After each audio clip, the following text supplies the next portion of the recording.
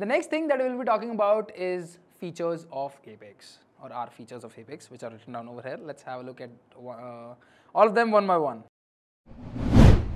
It upgrades automatically. What that means is that you do not have to download the latest version of a particular compiler or of the runtime. It all happens automatically. So you do not have to worry about maintaining the updated version of the Apex that you're writing down, or the compiler, or anything which is associated with it.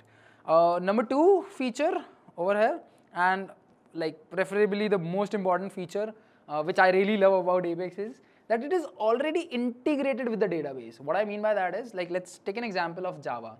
In Java, in order to connect a program created in Java programming language, we had to connect it with a connector, preferably a JDBC connector with a database, and we had to first make a connection, then statement object, and I don't know what all things we had to do at that time, and then only we could write down the queries or statements in order to insert something into the database or get something out of from the database. But when you talk about Apex, I'm telling it to you, it is very, very easy, because it is already integrated with the database.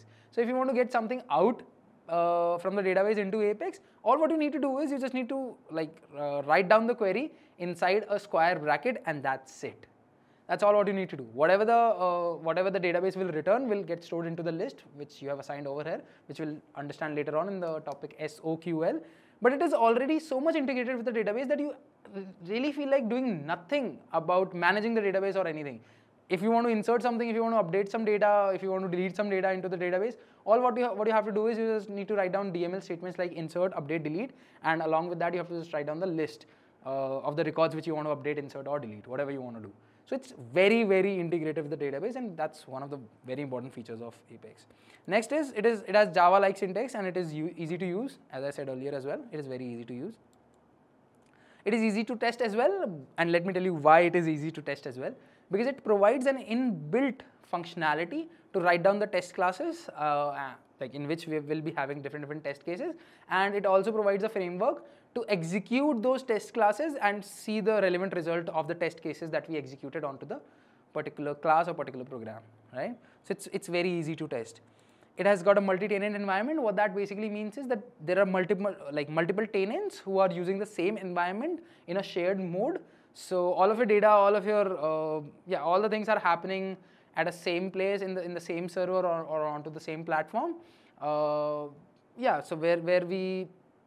where we are sharing the resources, and hence there is where we are sharing the resources, so there is no running out of the resources that might happen unless until you write down a code which tries to monopolize the resource. So that's what the case is. Next, you can save your Apex code against different versions of Force.com API. So yeah, I mean, imagine you've written down a code 3 years back, and you're worried that now the next update is coming. What will happen to that particular code? So it will be saved into the version with which you created it, and newer versions will not impact that earlier code. So that's one of the worries which a lot of developers had earlier while creating applications or while writing down applications for the enterprise users, right? So that's not something that you need to worry about in here.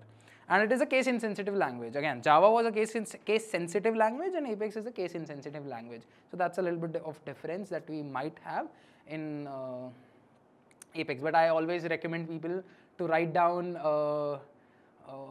into a case-sensitive manner. And why? Because it is easy to go from case-sensitive to case-insensitive, because you actually do not have to, you just have to forget about something called as case-sensitive.